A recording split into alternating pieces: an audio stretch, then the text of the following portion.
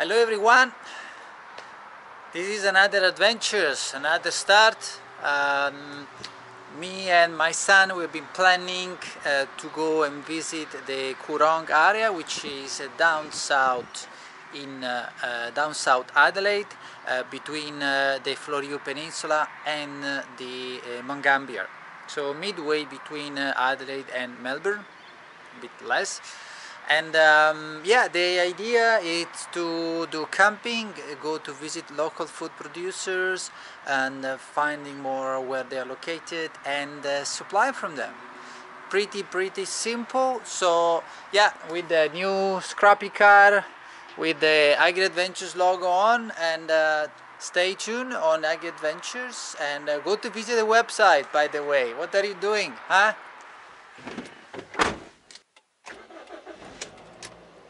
Let's go!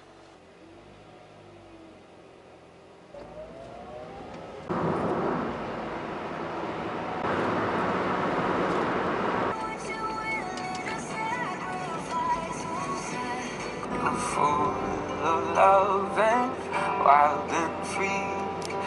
Oh, oh, oh,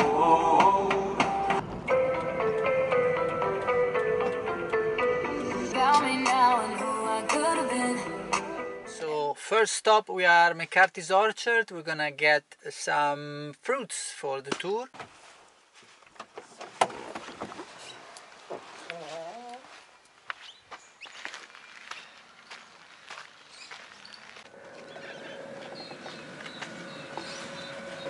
Ooh, what do we have over here? We have apples, we have pears, we have plums. Okay, so what I'm gonna get?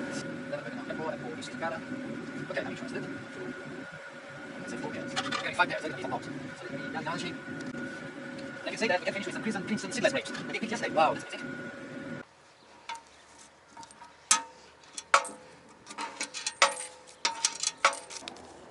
You can do it. Done. Okay.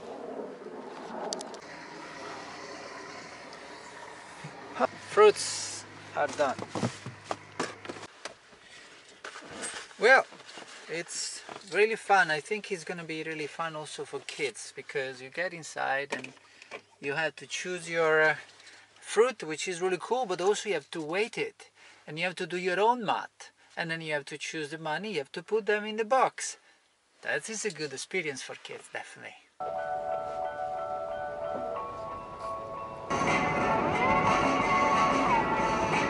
400 meters, turn left onto McCarthy.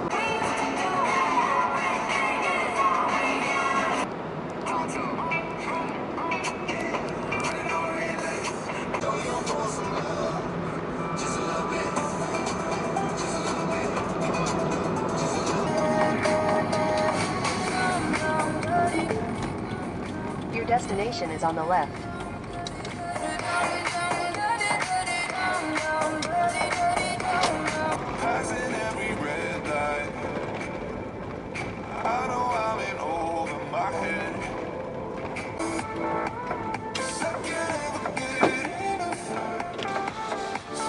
Hello!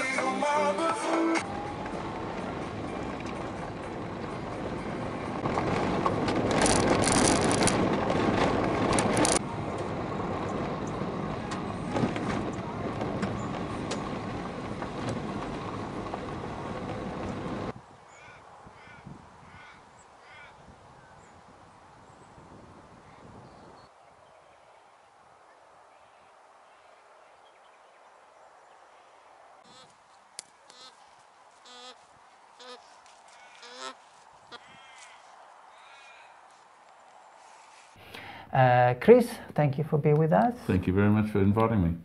Chris, sorry, what's your surname? Williams. So I've always had agricultural interest. I've always enjoyed working with animals, and it wasn't until 1990 when my partner, she was quite a new partner at that point in time.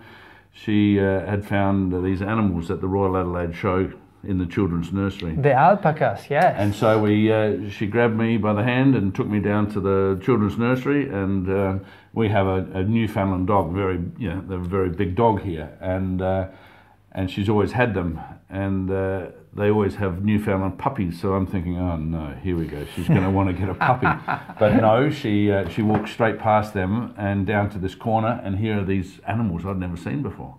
12 to 14 months later, Adrian was transferred to the Glynn Fire Station. So Adrian was the first female firefighter of the Metropolitan Fire Service here in South Australia. Wow.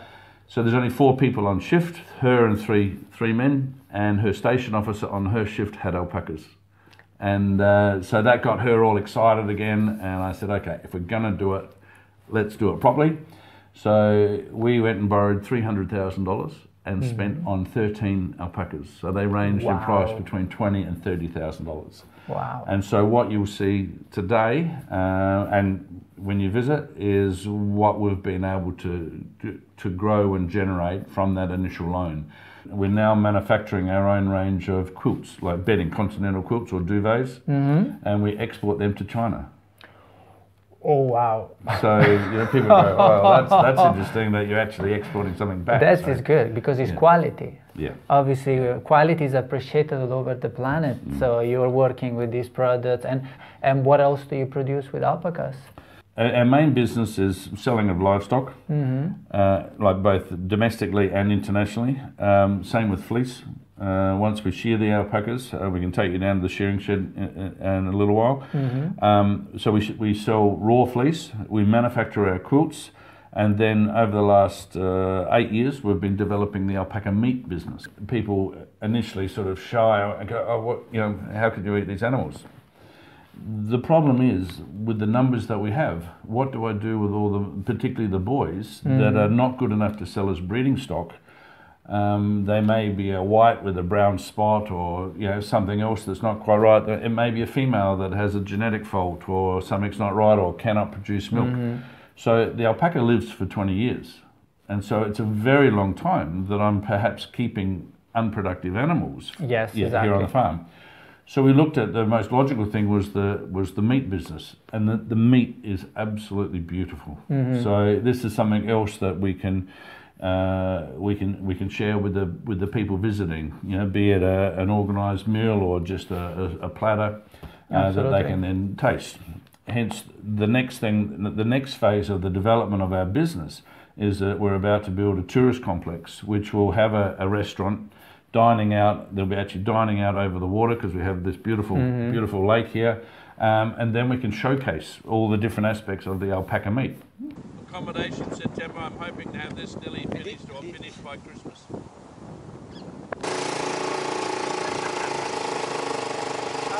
my son is gonna be so jealous. Fish farm, so that people can come along and the kids catch the fish.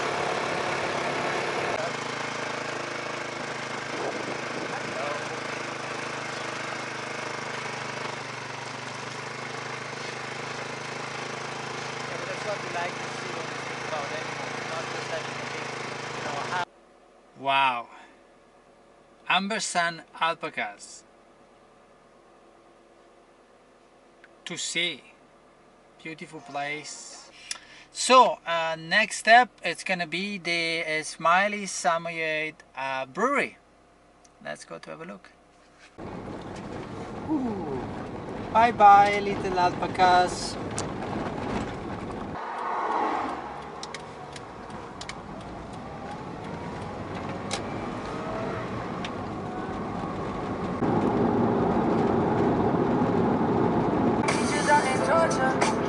I get my weed from California, that's that shit.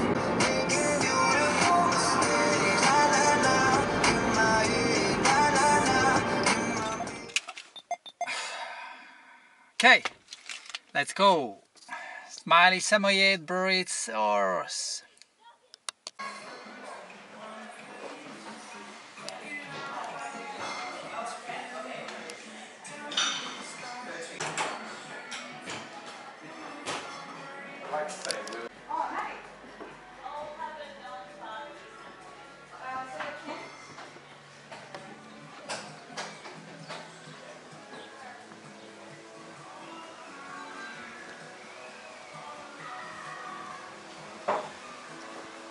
Hello everyone. Today we are visiting Kate. Yes. Okay. And we are in a brewery. We are the Smiling Samoyed Brewery. Is that right? That is right. Where are you from? Are you local?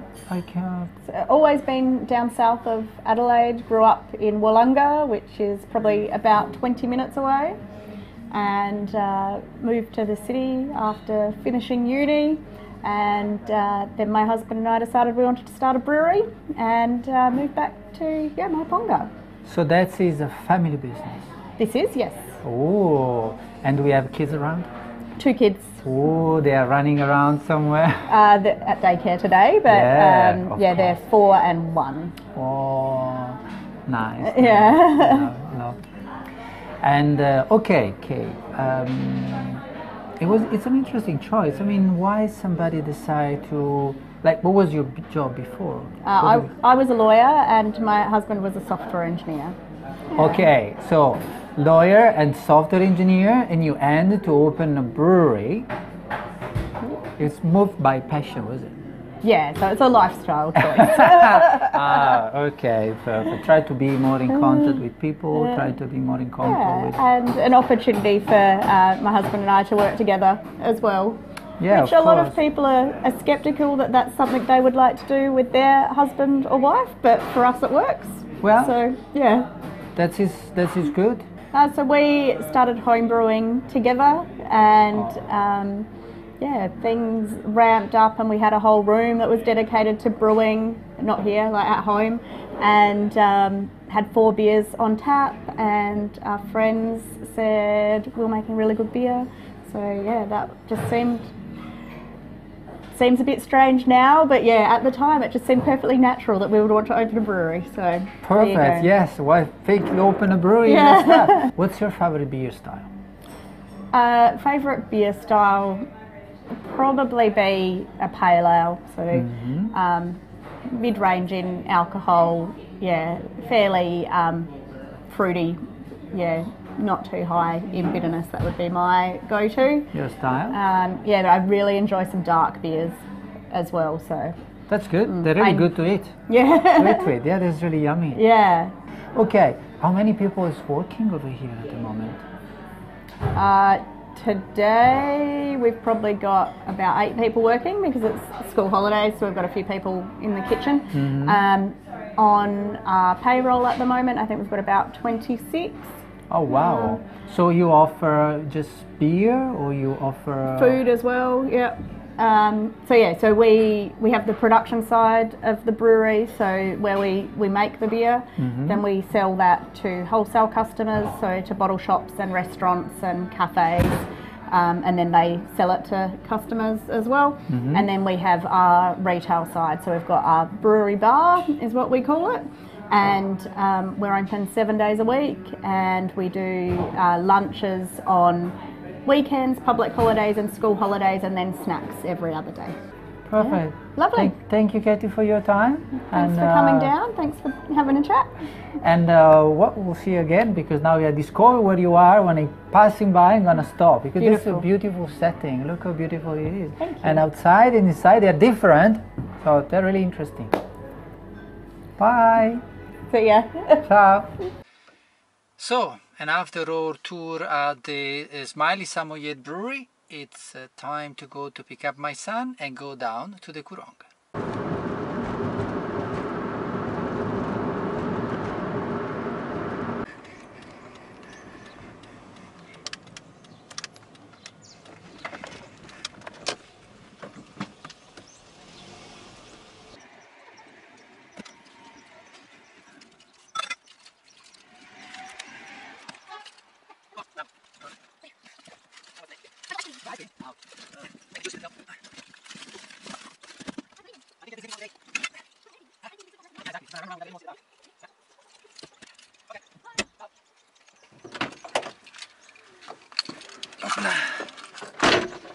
Close the door.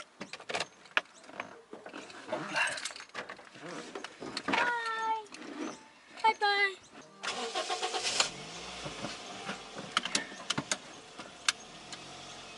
Buddy has a seatbelt on. Is he? Yeah.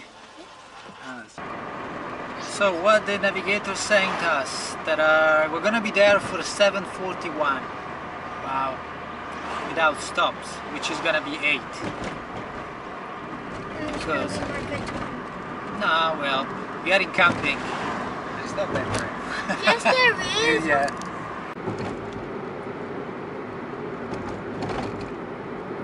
Dance, dance, dance, dance, dance, dance, dance, dance, dance.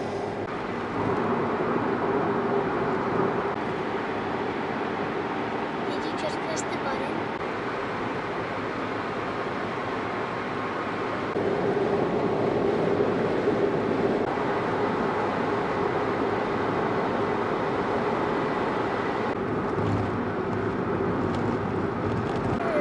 Yeah.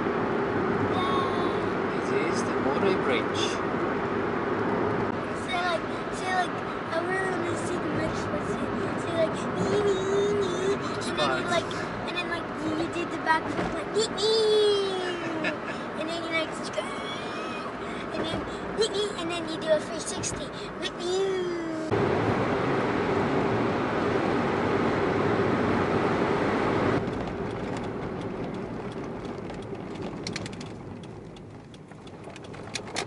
Take the next right.